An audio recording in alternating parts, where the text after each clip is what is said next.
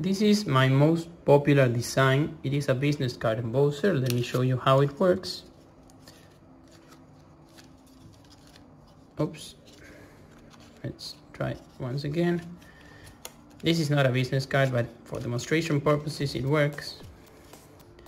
You can emboss the pattern that is on the rollers into your card. So I almost every single day I get an email or a message of someone asking me if I can create a custom roller for them with their logo or with, I don't know, some text or whatever.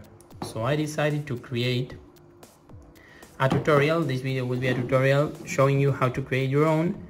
You will need to download the Fusion 360 files that I am gonna link in the description, and well, let's jump right into the tutorial.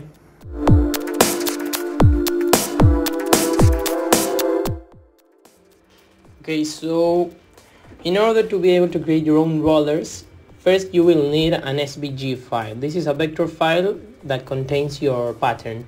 So I'm going to provide you with an SVG file that you can modify. It has the appropriate size, but you will need some program like Adobe Illustrator or maybe Inkscape, which is the program I'm using right now, to edit and create your own pattern. So this is our pattern. Right now we're going to create the linings, and I already saved this pattern as an SVG file. So now I'm going to jump into Fusion 360 and I'm going to show you the whole process of making your own rollers.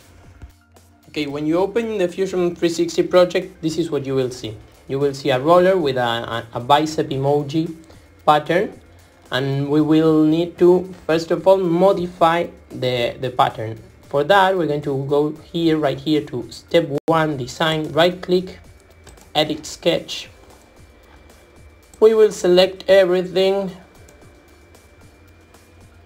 Wait, I'm gonna select it again, and we're gonna delete everything. I just pressed delete on my keyboard and the old pattern is gonna disappear. Then we're going to go right here, insert SVG. I'm going to select the new pattern lightning. As you can see, the pattern is rotated. I will rotate it, make it bigger.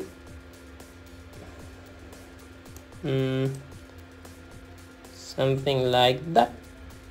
I press OK. Okay, so now there's another important step we need to do, and we are going to offset every single lining and also these squares. You don't need to have these squares if you don't want to. This is my design. I use this line to understand where my business card starts every time I emboss one of them, but you don't need it. So okay, now we're gonna use a tool called offset. Okay, so the offset tool is right here. Also you can press the O on the keyboard, and if I press O and select my lining, I can offset the lining. We're going to offset the lining to the outside, because if we move these we can also offset it to the inside, and always to the outside, and 0.3 millimeters. We need to do this for every single lining and for all these squares. So I'm gonna speed up the process, but it takes a few minutes.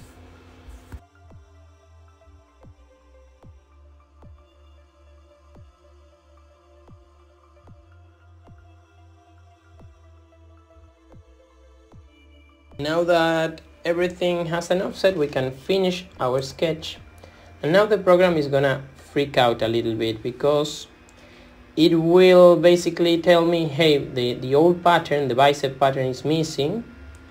What has happened, and we need to correct that. We're gonna do it right here. Right now we're doing step 2. So right click, edit feature, and now we're gonna select every single lining and square. In my case, adjust the inside, not the offsetted part. I'm going to select everything. We're going to change this to join, right here, join, and we're going to give it a positive 0.5 value and press OK. Right now we created our first roller. Remember, these are 2 rollers. This is our first one, and we are in conditions of exporting the roller. So right now we can go right here to utilities, make, we select the roller. If this is checked, you will need to uncheck it, press OK, and now we can document, for example, roller A, we can export the roller A. Okay, for roller B we need to once again come to step 4, because the exporting of the first roller was step 3. So right now we're doing step 4. Right click, edit feature, let me rotate the camera, and now we're gonna select everything that's unselected. Okay, 3 more. Okay, so everything is selected. Now we're going to select cut another negative distance.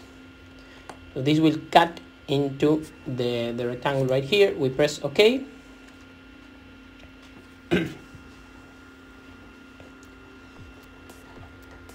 And this is our negative roller. This is the negative part of our roller, but there's still one more step right here. If you see step 5 rotation, we need to select it and press delete on your keyboard. This will rotate the gear, and now both of the gears will mesh correctly.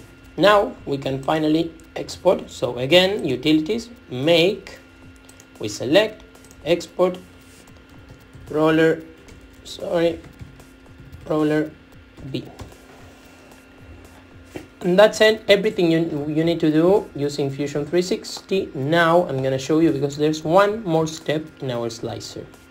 When we export both of our models, we cannot start printing right away. First we need to do something. We're gonna grab the roller B, we're gonna mirror it along the x-axis, and now when the rollers are assembled together, the pattern will match. So now we are ready to 3D print, and then let me show you how we're going to put supports on both of these rollers. You don't need supports everywhere, you just need in a few spots, and I'll show you where.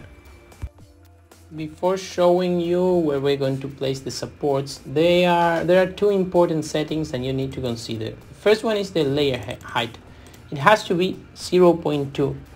This is enough to get good details and to get a good embossing pattern. And the other one is the seam position. Your seam position should be aligned.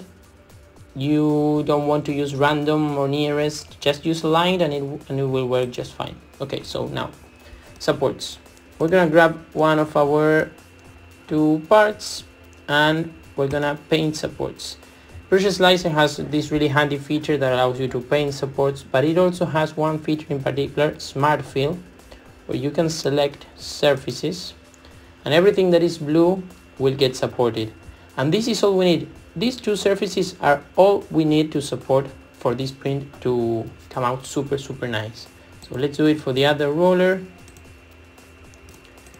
Okay, and now we're gonna slice it, and you'll see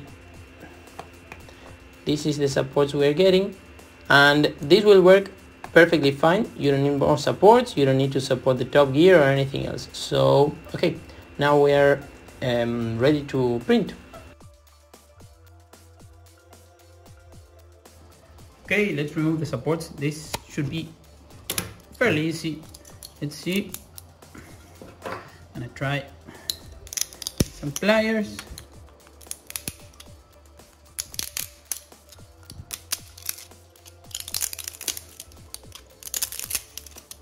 See, almost there. Okay.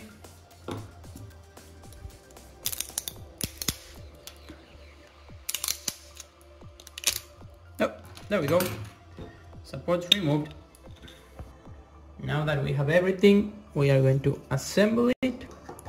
So first we need to make these rollers match. Let's see, I think no, right there.